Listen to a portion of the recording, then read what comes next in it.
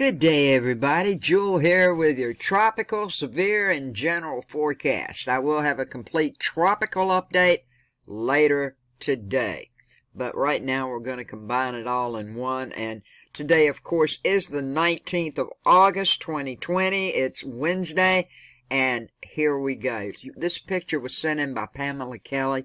Thank you, Pamela. She's up in southern New Jersey. She said it was a beautiful sunny day, and all of a sudden, this happened. As you can see, these storms pop up right out of the blue. That's why I tell you guys to make sure, when you see the skies start doing this, make sure you have a safe place to go. Thank you, Pamela, for sending this in. Now, as we check out with the National Hurricane Center what's going on in the tropical condition areas. Well, this morning we've got another one. I told you guys this was going to come off. And after this one, well, there's going to be another one. That may be the biggest one yet. But let's just start with what we've got, of course.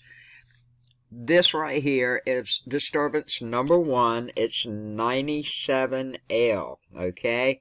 Now, before I read what they say, I want to tell you the winds are 35 miles per hour in it. It's not a tropical storm yet. Now, the pressure is 29.77 inches. And it's moving, still moving, as you can see. And I had one of my subscribers say, Jewel, I like the old stuff you do that shows the pictures. Well, you know what? The models are not in agreement.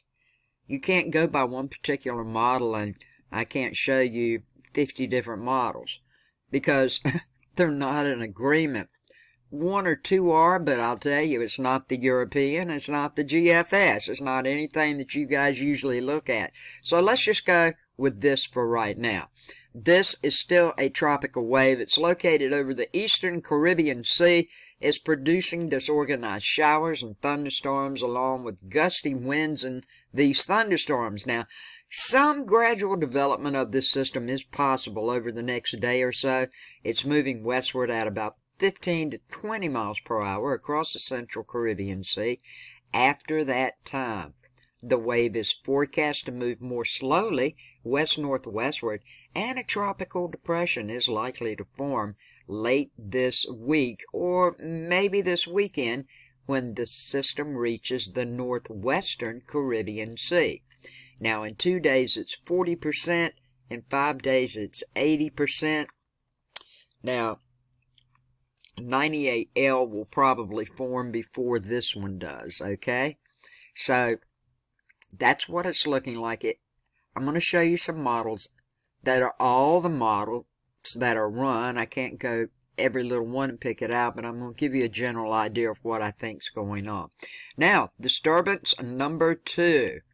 Disturbance number 2 will probably turn into Laura.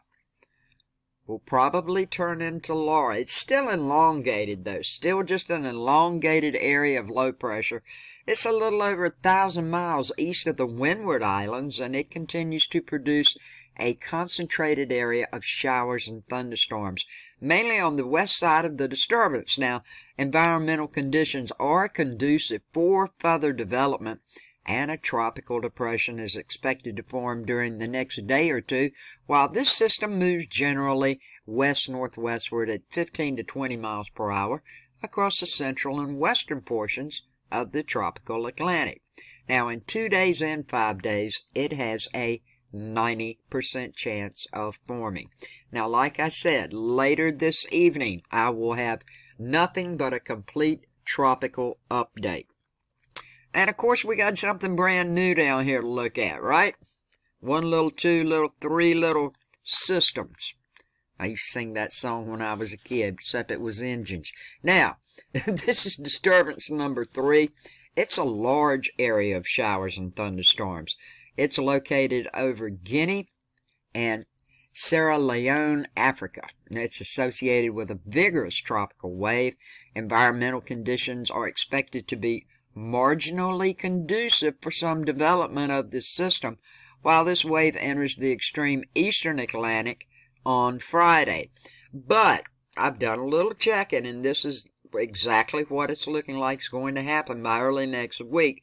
the conditions look like they're going to become less favorable for tropical cyclone formation while it moves west-northwestward at 15 to 20 miles per hour toward the central tropical Atlantic. It's 0 in 2 days, 20% in 5 days, but it's still worth watching. After this one, another one's going to come up and come off up here that's going to be rather big. This is some of the tracking models. Now, this is for 97L. I do believe that this is very accurate so far. Looking like, as you can tell, we'll come down here a little bit. You can see down around Aruba. There's Jamaica. You're looking pretty clear right now. But once again, we don't know. It's too early. It hasn't formed yet. We have to just watch this. Now, when it comes up here, this is looking pretty accurate. It may be jogged just a little more to the east right on the tip here, or it may not. It may stay this way. I do believe these tracks right in here are a pretty good indication of where it might go. This one and also this one. One over into Texas, and who knows, it might come even a little further south here. Wherever most of the models are gathered together is the best pathway that it probably would take. So it could come up in this area like I was showing you really early on in this particular system that was making up, or it may go over here, or who knows, it may go over here. When we look at the intensity on this, I just want to show you guys something. Do you see how many intensity maps and models there are? There's no way I can show you everything for everything, but it does look like that some of them, now this is a ship model here, okay, see it's green, it's giving it the most chance for being a high-end tropical storm. Most of them where they're cluttered up together, for the most part, it's looking like right in here. And this over here is the wind, so it's looking like maybe a tropical storm, okay? 40 to 50 mile per hour winds for the most part. It may reach that, it may not. Time will tell. We have to wait and see. Just remember, none of this is wrote in stone. Remember, this can always change, and it probably will. I'm just showing you what it looks like as of right now. This is 98L. As we go down to the island areas, you can see they are very tightly compacted as you move up in the northern part, north of Barbuda, moving up through the island area here, over parts of Dominican Republic here. Most of them, it's just a big chain. It could go anywhere in here. Haiti. Looks like the worst of it at this point with the models will be just a little north of Cuba, moving on up. Now, some models, as you see, have it going in the Gulf. This remains to be seen. We've got to still wait and see if it does make up the way it looks like it's going to now. And a lot of it have it going up into Florida here, as you can see. So far as intensity goes, the ship models are always a little higher because they're out in the water, right? But when you get the tightly compacted models right in this area here, as you can see, some of these have it as a tropical storm. Then we have a few more up in this area that have it maybe as a Cat 1 hurricane. Time will tell. That's all we have to go by as of now. I'm not going to show maps. I'm not going to draw lines. I'm not going to talk about dry air or wind shear or any of that stuff. This is just what it's looking like right now. Now, as we look at the severe weather today, before I get going, I want to say, everybody, please keep all of those people in Iowa where the derecho went through in your prayers. It's estimated, this isn't wrote in stone figure, but it's estimated that $11.2 billion worth of economical damage occurred during that derecho that happened a few days ago. Well, that means our food crops, folks. So just be aware of that. Prices are going to go up on many, many things. Plus, these people are still without power. So many thousands of people are still without power today. As we look at the categorical outlook for today, we do have some isolated strong to locally severe wind gusts that's going to be possible in this large arch shape area from portions of Idaho and southwestern Montana. See where this little arch is right in here? Where it goes up like this and comes down. This is where we could have these strong storms with severe wind gusts. Now, this is also going to be in parts of southwestern Montana and eastward into parts of South Dakota and Nebraska. Southward across the central and southern high plains, and westward to the southern Arizona area, where you can see right in here a few strong storms may also spread across the Arrowhead area of Minnesota. Anywhere it's green, pop up thunderstorms. With any of these thunderstorms, expect thunder, expect cloud to ground lightning, and you could have some downdraft winds. It just depends. So don't rule any of that stuff out. Just watch your skies and stay safe. So far as tornado activity, it's less than 2% today. But when it does come to the wind, I have a feeling this arch area right in here, this is going to be the most severe from Idaho, from Wyoming, going down into Colorado, maybe parts of northeastern New Mexico. You can see how it twirls around. It's at 5% there, the Arrowhead of Minnesota, and also in Arizona. And you can see right here, here it is all laid out for you once again. If you haven't subscribed, please do so if you're into severe weather, general forecast, tropical weather.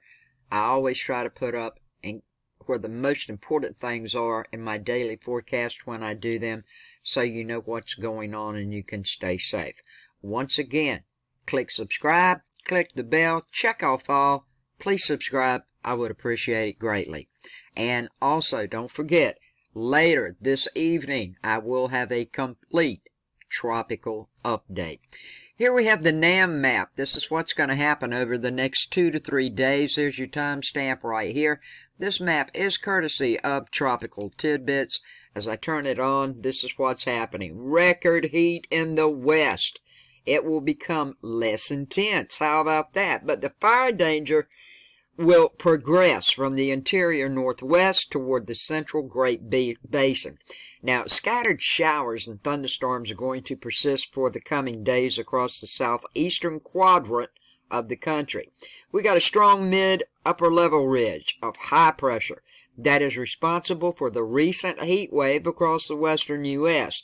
Now, it's forecast to gradually weaken, and this will allow the record heat to continue its slow moderation for the coming days across the region. Nevertheless, record high temperatures are still forecast today for some locations in the Great Basin and remains widespread in the desert southwest.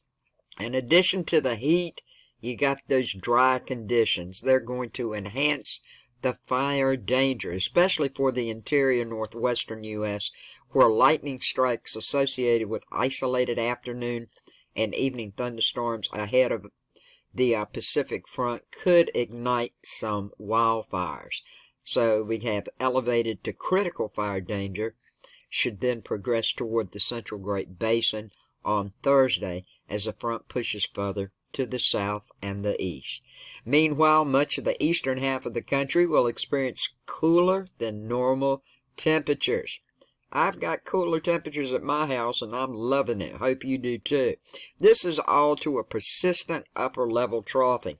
Now, while mainly fine weather is expected for the plains, the Midwest and Northeast, tropical moisture interacting with a stall front will keep a good chance of these showers and thunderstorms for much of the southeast. Now, this does include Florida as well as the mid-Atlantic for the coming days. Now, it appears that the general rainfall totals are not especially heavy over these areas. Nevertheless, some locally heavy rain could lead to some flooding concerns in parts of the areas.